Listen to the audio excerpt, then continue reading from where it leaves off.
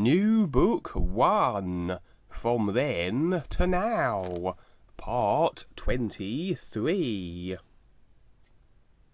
I like being near the ocean like you do, Goldie, but I don't want to live on a farm all my life like my parents.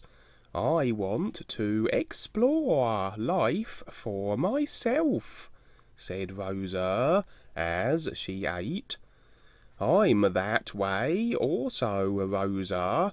It's hard for me to stay in one place a long time, but I will always be near the ocean, because I know this is where I am to be, I said. What is your book about? She asked. It's about my life and what I have experienced and come to realize with my family and with my friend Rebazar, what he has taught me, and the places he has taken me, I replied. I can respect what you are doing, Goldie. My parents have told me about their experiences.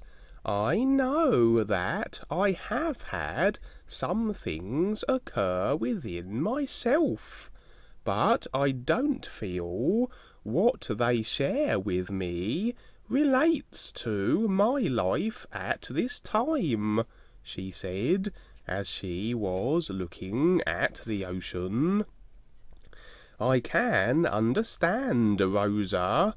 What I have come to know takes a lot of endurance to continue on.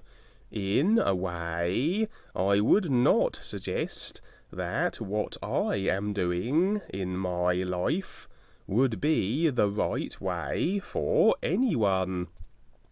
For me, all I can do is move forward into the next position of understanding for myself.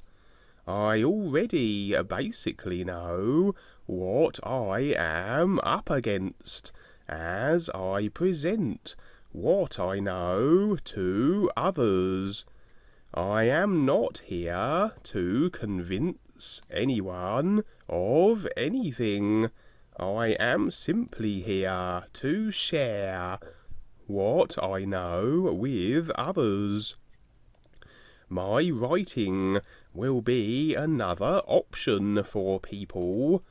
I also know that there will be very few who will take the time to learn and explore what else is possible. As I write about the experiences I have had, I continually learn so much from everything I am going through. For me, it's really about the adventure and the lifestyle I know is real, I said. You have a brave soul, Goldie. I can see that what you are attempting will take a lot of courage, because most people are so indoctrinated into some form of belief that really only equals words in a book, and possibly nothing more. I don't really know. This is where my parents and I do agree, because I can see what the church is doing, and what they have done in the past. I'm not interested in what most people look to as their God, because there seems to be so much fear guilt and intimidation involved with what the authorities are telling people. The religious people that I have met, who are really into their belief, seem so afraid of anything else in their life, even what they believe in. They label everything. When I look at nature and see horses running free and the birds flying high in the sky, I have this wonderful feeling that life is telling me something that is right in front of me. I have read so many books about other cultures and how they see and believe life to be for them. If I had been born somewhere else in the world, I would have the understanding of that place and those beliefs. I know within myself that there is something that is beyond what I can understand, but I don't think I am ready to find out about it just yet. How do you see life to be for you, Goldie? She asked. It's all really rather simple to understand and accept. Once you learn to get past your own resistance, what you just said about nature and what you are seeing is very real. The earth and everything that is taking place here is part of the big picture, but only a piece of it. The basic reality of what we are all going through is that there are so many worlds, levels, and areas to discover than what we have come to know on the earth. All of us will be here a short time, and then move into another area that already exists. But while we are here, we can learn to explore the other worlds that are within ourselves right now.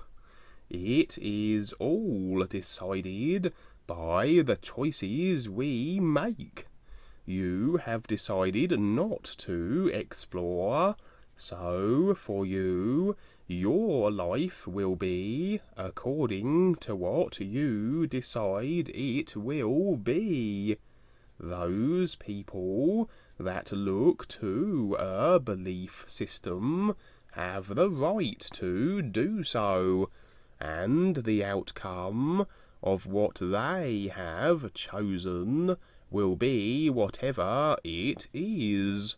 All of us are in the same life, and live with the same true reality, but from our limited personal mind, we are deciding about something the mind cannot fathom, and so this is where we can learn to find out with real experience, with our real awareness, I said. I could see that Rosa was thinking hard on what I was saying, but it was not my intent to convince her, because she had the right to decide her direction and what she wanted for herself. I like how you explain yourself, Goldie. It seems so free and easy. I can tell that you do not cater to a belief, but a lifestyle instead, and I really like that, she said. That's very good, Rosa. That is the true meaning of what I like to present. I am not going to share what I know to establish anything. I am only sharing it to let others know that the opportunity exists, and that's all. Life, in the true sense, is a real freedom, beyond what our mind and senses can know. It is a beingness that is beyond description. It is just like the sun in the sky, the sea that flows, and the sound of the wind that is free to move and be. The biggest part of life is the same.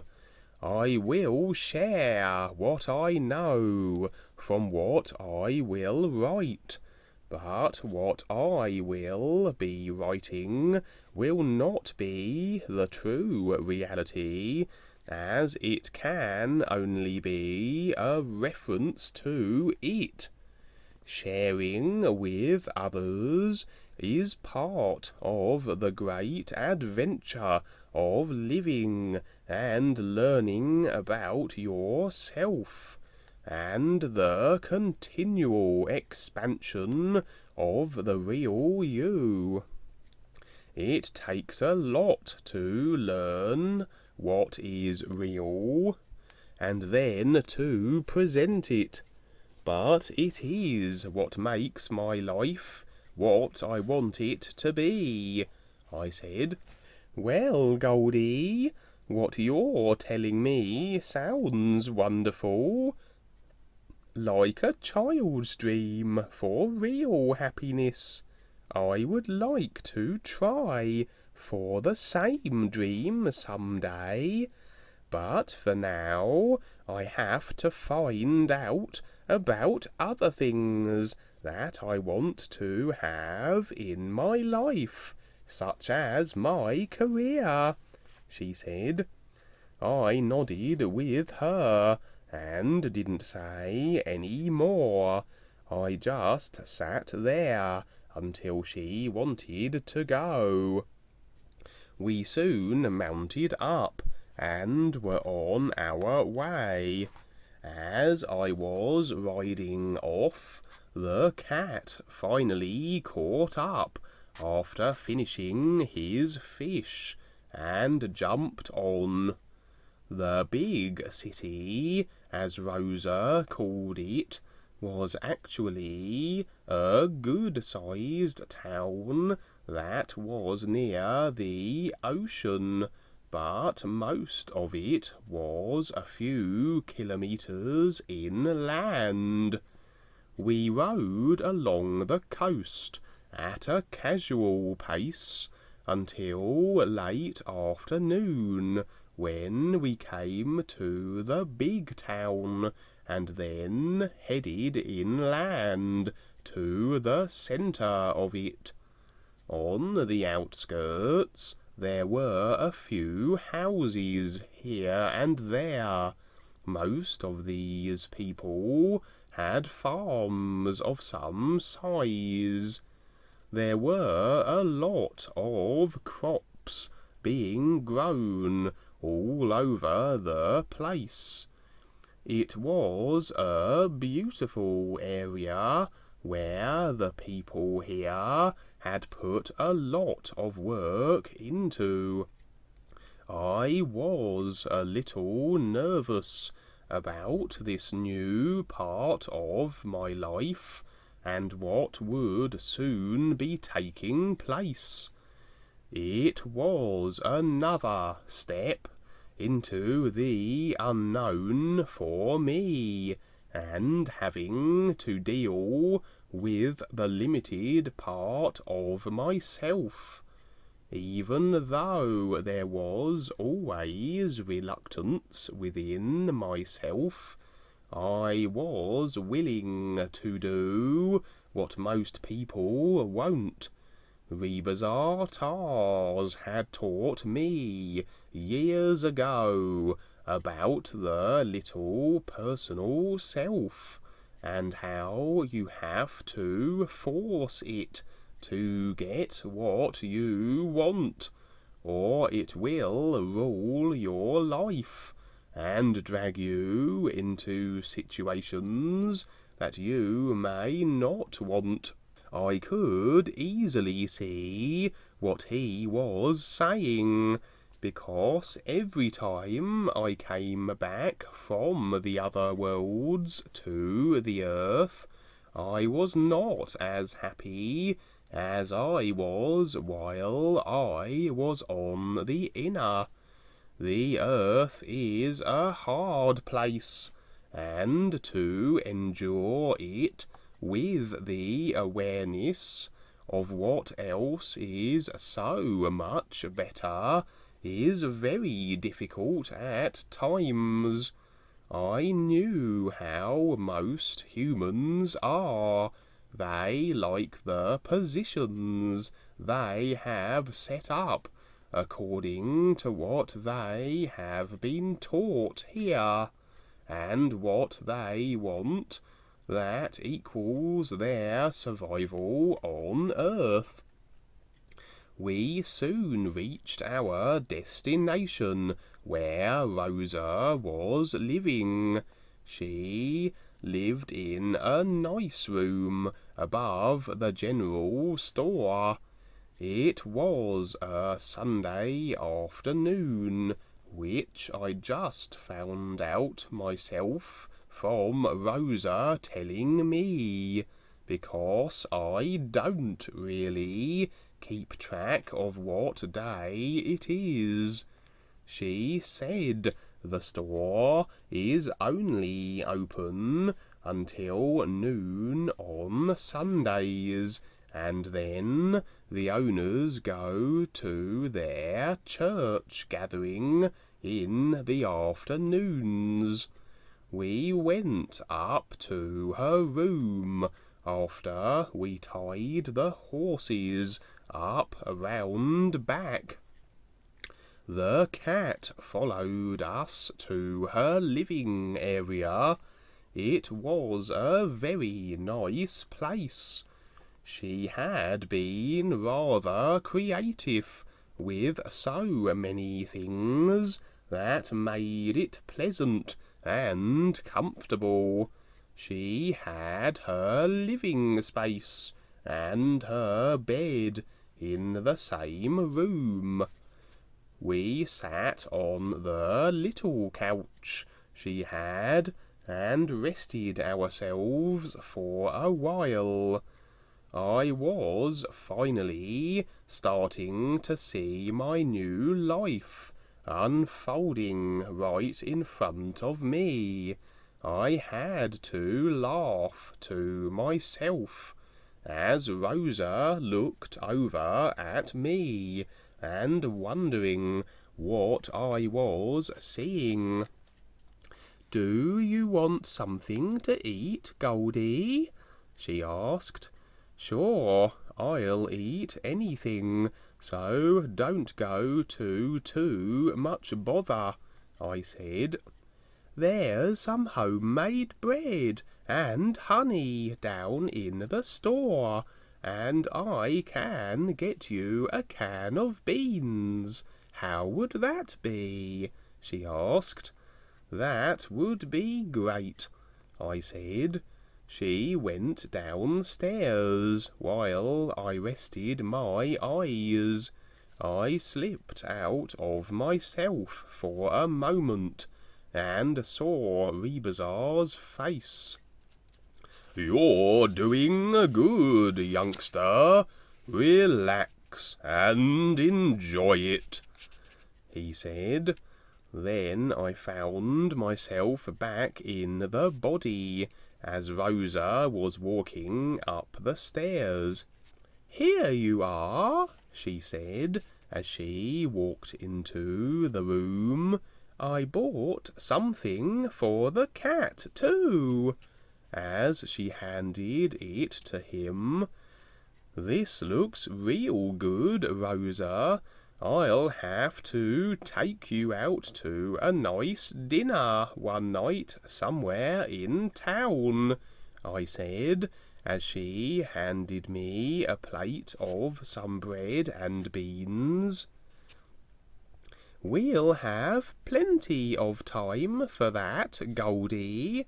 Tomorrow we'll go and see the people who take care of the school, and see if we can get you in," she said, as she pleasantly smiled. "That would be good," I said, as I was enjoying the meal. "Goldie, can I ask about your personal life?"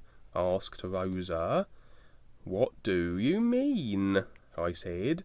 "Do you have any lady friends that you are seeing?" she asked. "You mean like a girlfriend? Someone that I would be going with or dating?" I said, as I was starting to laugh. "What's so funny? Did I say something funny?" she asked. "Well, maybe, because I never really thought of myself as having a personal life, just a life that keeps moving into the next adventure that will be taking place. The subject is a bit humorous to me, because I have always been an Indian, and an Indian scout, who has little, if any, time to consider women of any sorts," I said, giggling a little. "You are funny, Goldie. You are such a handsome man.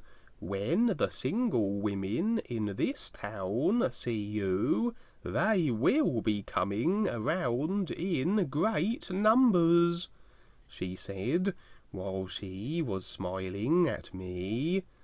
"I don't really know what you mean, because the life I have lived here so far has not involved any real relationship like my parents have.